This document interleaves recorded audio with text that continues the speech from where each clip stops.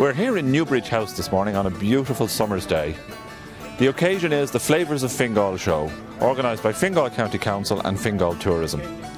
There's a huge variety of exhibits here, from horticulture, agriculture, equestrian events. There's a children's playground, some fabulous tractors on display down there, but rumour has it there's a great food display, and Tony and I are off in there now to get something to eat. Talk to you in a few minutes. Breed, you're with Fieldstown Farm and you do lamb. Can you tell me a little bit more about the farm? Where are you based, for instance? We're based between Swords and Ashbourne. The farm has been in the family for generations, and my husband Porrick, he's the farmer, he produces lamb, and we also produce turkey. And do you sell to the public or through butchers, or how can we buy your lamb? You can go online to our website www.irishfood.ie and you can order your lamb there. You can buy a whole box of lamb or a half box of lamb for your freezer. You can also ring us and order your lamb. And how are you finding the show today? It's fantastic. It's just such a great location for a show, and the weather is just super. So hopefully all the customers will enjoy the day, and all the viewers and all the exhibitors will have a good 2 days. Great. Thanks very much, Paige. We look forward to trying your lamb. Okay, Thank you. You're welcome. Now, we couldn't resist calling in when we saw these lovely cupcakes, and here to tell me more about them is Lisa Monaco. Yeah, that's right. We're a local company based in Swords, and we bake fresh every day using the best ingredients, and this is just a sample of some of our menu. You have a great selection here. They must be very popular. So this is our Café au lait here, and our raspberry ripple here. It's one of our favourite summertime flavours. Our lemon zest, another one of our favourite summer ones, and our fresh coconut. I'm going to have to stop this interview. I'm starting to drool here, so thanks very much. Thank you. Oh, guilty pleasure if ever there was one. I'm here at the stand operated by the Kilcrea Equestrian Centre based in Donabate. Can you tell me a little bit about the operation of that? Yeah, basically about a year ago converted an old dairy milking farm to a equestrian centre. And we're just down one road past here at Newbridge Park on the Kilcrea Road. So we offer lessons, livery, horse breaking and training, basically a full service equestrian center. Have you had many people coming up to the stand? We've had a good few. I think a lot of the kids around, everyone hears pony lessons and they want to join in, but we've had a couple of bookings as well, so it's good. Yeah, we offer beach treks as well, so that's kind of unique around the area. There's not many equestrian centres that are right beside the beach like we are, so a lot of interest in that as well. That sounds so good. Do you have any of your horses here today? Oh, we don't. Basically, they're all down working in the lessons today. Yeah. Saturday is their big day, so we have lessons every day except for Monday and Wednesday. So. Tell us a little bit about your photography business. Well, it started out as a hobby, and then we quickly developed a big kind of suite of photographs that we weren't doing anything with, and lots of people were saying, oh, you really should sell these. So we thought we'd give it a go, and had some cards printed, and I print the big photos myself, but this time for this festival I had the cards printed professionally, and I'm really hoping that people enjoy them. You have some stunning photographs here. I'm particularly taken with that butterfly there and this lovely scene here. Where was that taken, do you know? I took that from the steps of the Donabate Post Office facing Smith's Pub. So right now it's a disused building, but I think it's absolutely beautiful, and I hope somebody will do something with it soon. It absolutely is stunning. Well, best of luck to you, Dorothy. Thanks very much. Thank you. I'm with PJ Howell, Director of Services with Fingal County Council. PJ, congratulations on a wonderful event here today. You've even organised the weather. Thank you very much, Lorcan. Well, you know, we were a bit nervous about the weather in the run-up to this, and we knew that if we had good weather, it would be good. We're really delighted with all of the exhibitors. The displays are fantastic, and the people are coming out in great numbers. Yep. Is this the first Flavour of Fingal event? Yes, it is. I think over the last couple of years we have been doing a lot of work with the horticulture and agriculture, community in Fingal, and this is an opportunity to put the whole lot on show here together for our first Flavours of Fingal. Hopefully it won't be the last, but we'll review it after today. It's really colourful, and the crowds are thronging in now. It looks like it's going to be a great success, so congratulations. Yeah, thank you very much again, Lorcan, and hope you enjoy it. Thank you. Well, I've decided to rest my weary bones here and sit on one of the lovely chairs that Jones Garden Centre are providing, and I'm talking to Carl here from the Garden Centre. So Carl, do you want to tell us a little bit about the Garden Centre, how long you've been in business, for instance? Well, my grandfather originally bought the land that we're on there at the top of the Hearst Road there in 1955. My father's been farming it ever since. We started doing pick your own fruit in 1976, and we fell into a garden centre as people asking us for plants and that type of stuff around 1990, and we've grown to what we have today. We built a new multi-million euro climate control building up there back in 2010. We opened it February 2011, and we've been moving well. We just got planning for a restaurant, so we'll be hoping to open that before Christmas. Excellent. I've been in your garden centre and it's very impressive. And you've a great stand here today at the show. What does a show like this mean to a company like yourselves? We have to be here today. It's a great opportunity for us to be here to broaden our landscape, to let more people from Fingal and the greater Dublin area and all over the country hopefully coming here today that we're in business and where we are. We're only up the road from Fingal, and that's why we're here, So I've been drawn to the Keeling stand by the smell of freshly cut strawberry, and I'm just going to sample some here. That looks lovely. Are these strawberries locally grown? Yes, they are, yeah. They're grown in St Margaret's, just behind the airport. As well as the strawberries being grown, we have the blueberries and the Irish blackberries and the raspberries, and they're all grown in St Margaret's. You're not sampling them though? Oh no, we are. Would you like to try some? I will in a minute. Yeah, that's lovely. Course, yeah, but we're just doing strawberries at the moment. So what else do Keelings do? This is the whole display of the produce we do. So we do Bramley Irish apples. We also do eating apples, which will be ready in September. We do all the three colours of peppers, the red, the yellow and the green.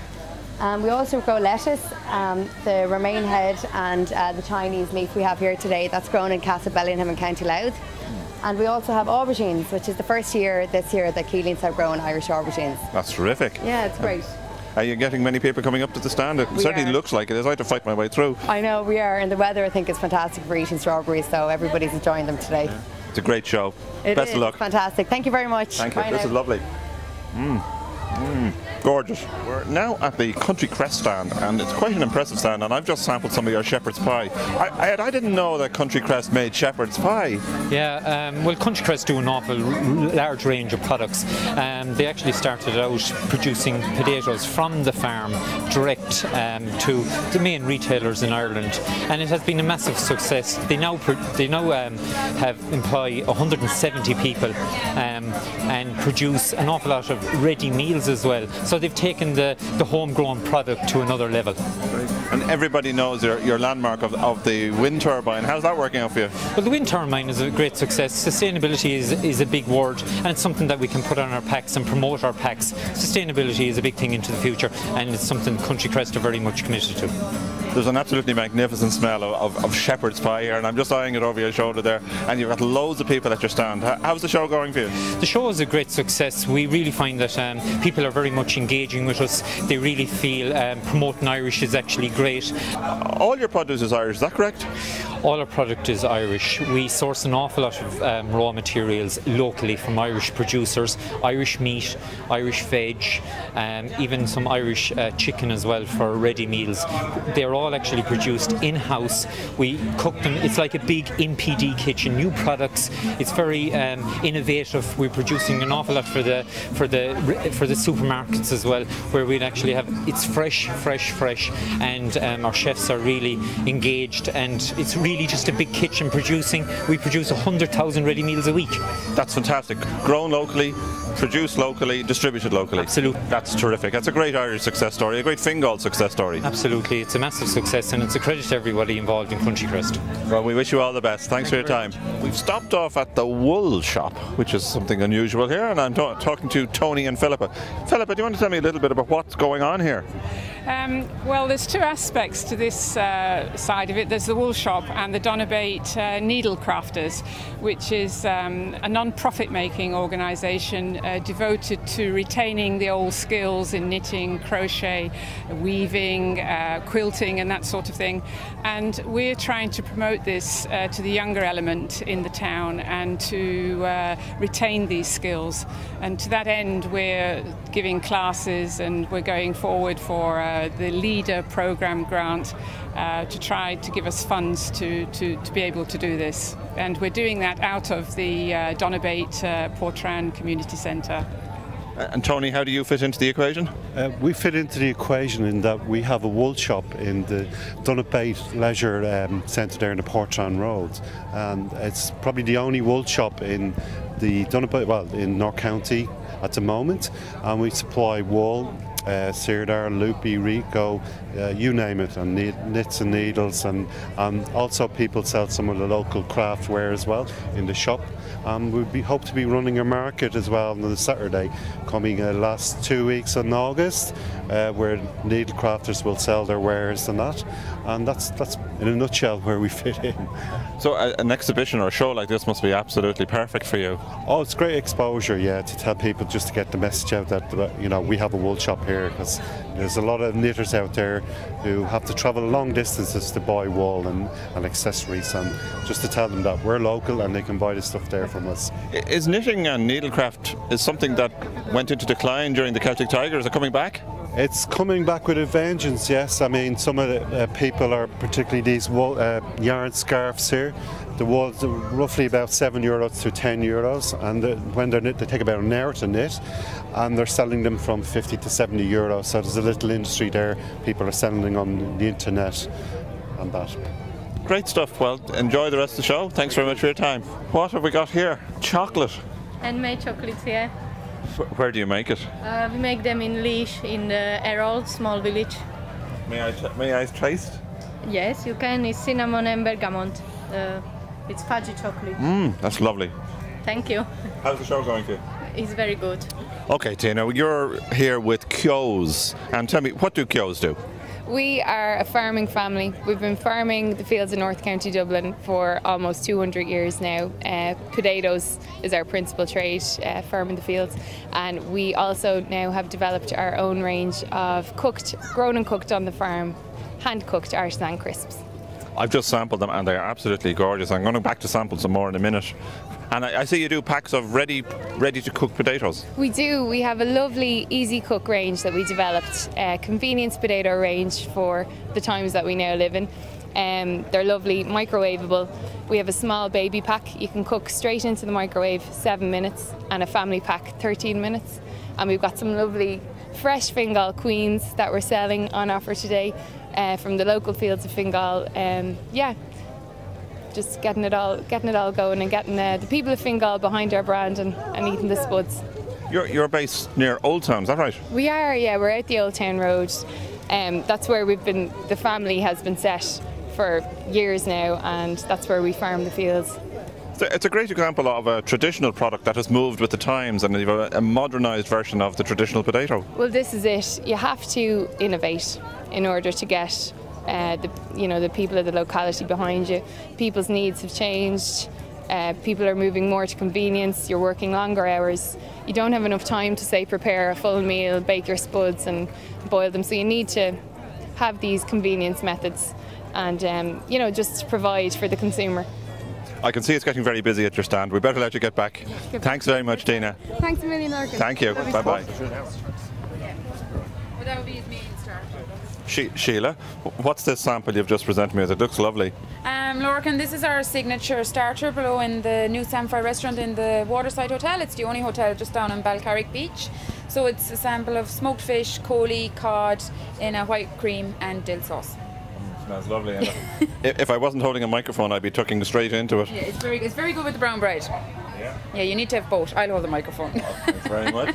I guess. Oh. That is so good. Tony, you've got to try this. It's lovely. And how's business for you in the hotel? It's good, yeah. It would be better if we had a good summer, but it's flying. So there's a wedding on at the moment, so that's where Tom's gone.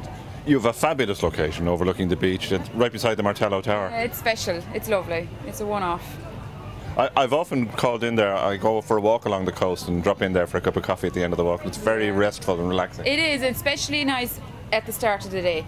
Around about 8 o'clock to about 11 o'clock in the morning. It's lovely then, because you don't have the big crowds. Okay, well, we'll let you get back to it. Thanks very much. Thank you. Juice. Now, pomegranates wouldn't be in season at the moment. They're in season from around November through to February. Here in an angle.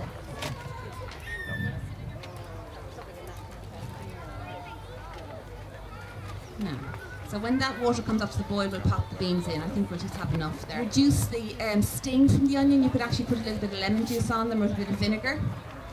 It sounds funny, but actually it does soften them out a little bit. So the red onion always is sweeter than your white onion. And then the shallot, which is a small little onion, that's very refined flavour. It's far more sophisticated than a general onion, so that's why people use shallots for salads. So just make sure all our skin is off.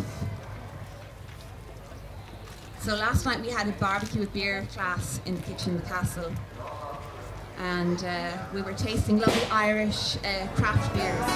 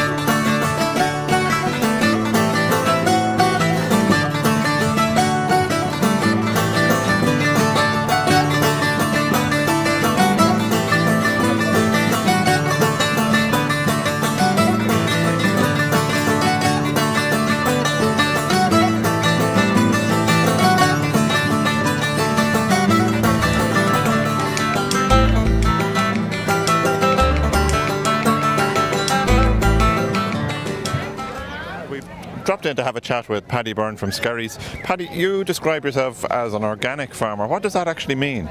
Well, organic farming in my neck of the woods is growing without any chemicals or, well, artificials really.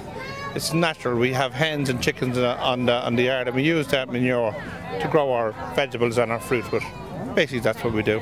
So it's good, wholesome, traditionally developed food. What range of produce do you have? I see a lot of stuff here, from juice to strawberries and jams. Well, our hen eggs and duck eggs are very popular. Then we have the fruit. We have all the fruits.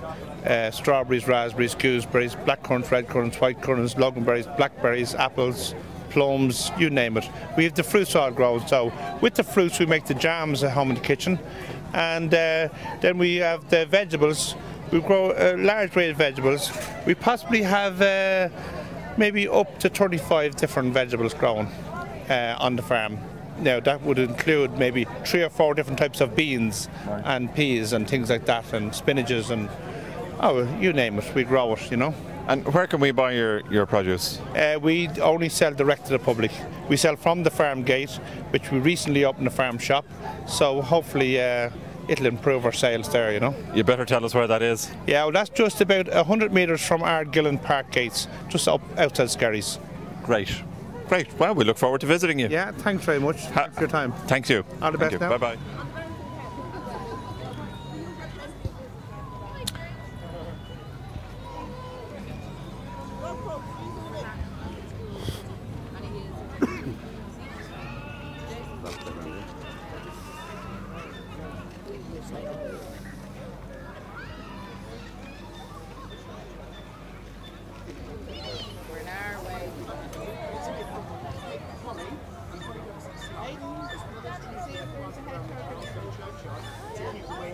Flavours of Fingal is not all about food.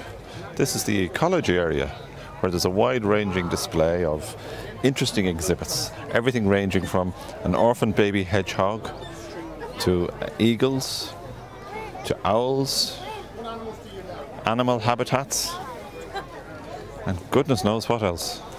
Over the last 2 years, since last year, we released 39 kites in Fingal, red kites, which were brought over from Wales in partnership with National Parks and Wildlife Service. The Fingal County Council here at Newbridge hosted the release cages, and we actually had, so we've had 39 birds released last year. We've got about 20-25 still locally in Fingal itself, mostly in the sort of Lusk area, primarily is where the birds are located, and we've got, hopefully in 2013 we'll have breeding red kites in County Dublin. They're obviously breeding in Wicklow at the minute, but well, hopefully next year we'll have breeding kites in Dublin or in Fingal, which would be great. When we were filming in Ansbrook for another programme, we saw the kites. We didn't actually manage to get them on camera, but we did see them, a pair of them. Right, okay. They've actually travelled quite widely from Fingal. We've had birds out in Mayo, would you believe, that have come back in again. We've had 2 kites that have gone up to County Down, 2 kites that have gone down to Wicklow, and some of them have come back in again. So they're travelling far and wide, but they will sort of breed within 5 to 10 kilometres of the release location, which was obviously here at Newbridge. So they'll be hopefully breeding kites next year. They're still too young to breed in their first year. So we had 3 pairs sort of settling that looked like they might breed, but they're still too young to breed in Fingal this year. This fella looks like he wants to go home. What's the plan? What will happen to him? This is just a captive bird that's here today. So this is a captive bird that'll never. This is not a release bird. This is a bird that'll be kept in captivity and trained up for falconry, for education, and by the falconer that's here today. So this is not a release bird. The birds that are involved in the release projects are all taken out of the wild and then released again into the wild, whereas falconry birds are generally bred in captivity and kept in captivity throughout.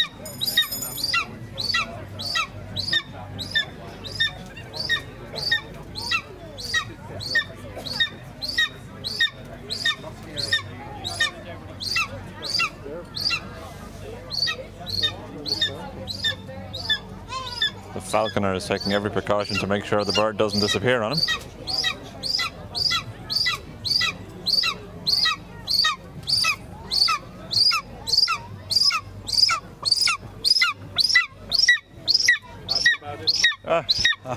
What kind of bird have we got here? It's a golden eagle. A golden eagle.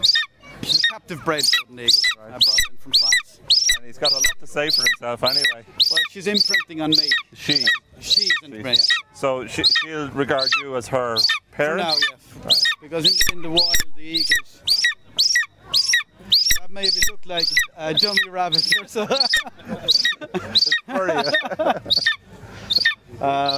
In the wild, they can stay with the parents up to 3 years. Right. So she's calling for here on the Sonorta stand. So, see, tell me a little bit about what Sonorta do, for instance. Sonorta are an organic garden centre. Well, it's an organic garden and a centre up in Laytown. We grow a lot of our own produce. We grow all our own produce, and that supplies the cafe. We also sell it at the food co-op in Dublin. We also grow plants, and we sell them too. But also we're really about creating a connection between people and nature. So we've got a beautiful nature trail that people can go on, and a food garden as well, to show people really where food comes from, where vegetables. Sounds like a good place to bring the children. Oh, it's a wonderful place to bring children, especially the nature trail is really, really special. We've got a bird hide down by the estuary, and there's a walk by the river. Oh, it really is a wonderful place for children, and the cafe is under new management as well, and so it's a lovely place just to sit and have a cup of coffee. I see you have a notice here that you're looking for help. You're looking for people to come and help with. What have you got lined up for them? Well, at the moment there's quite a bit of weeding to do, but it depends on what time of the year people come along, because sometimes it'll be seed sowing or harvesting. On a Friday we do a lot of harvesting, and at the moment the soft fruits are ripe, and so if people come along on a Friday we could put them to work harvesting fruits. I really highly recommend it. It's good for the soul. We've bumped into a familiar face here, Trevor Sargent. You're here on the Sonorta stand, and I see you have a copy of your book in hand. Yes, indeed, Lorcan, this is a fantastic day and it's an opportunity to talk to people about growing and about food. Obviously, working as chair in Sonarta is the reason why I'm at that stand. But the book is a fundraiser also for Sonarta and the other organic centres around the country. Even though it's based in Fingal and it's very much the Balbriggan garden that you see here, these are some of my line drawings which... That's your own garden? That's my own small back garden and small front garden, and there's 62 line drawings like that in the book, along with photographs of Mary McAleese and Doreen Allen and other people who are writing in the book. There are 25 guest writers. So it's nearly sold out, actually, would you believe? That's terrific. And we're going for a second edition, so I'm just working on index and a few little tweaks, but more or less as it is. So if you've bought it already, it won't be forcing you to buy the new edition to get the new information. Thank you. The old book will do fine for every week of the year in the garden. You're not going to do what the school book publishers do and make everybody buy the new edition because they change one page, no? No, although people might be suggesting that, but I'm not going to be greedy about it, no. I really just want people to get gardening, and if they read the book, that's a bonus, but really it should be an incentive. So I have little cards as well as sort of bookmarks, and there's a website, trevorskitchengarden.ie, and week by week that's updated, so even if you have the book you can still use the website and get updates on the book. This is the Fingal beekeepers stand, and we can see there a working hive or an extract from it. Now they're actually too busy to talk to us, but it's fascinating to see the bees in action. Hi there, how are you getting on? Good. Enjoying the show? What's your name? Shane Barker. Shane, I saw you doing some wheelies in that chair. Did you ever fall over? Never? You're going to fall over sometime. No. Is that a medal you have there? No, it's a Lucky Charm. A Lucky Charm.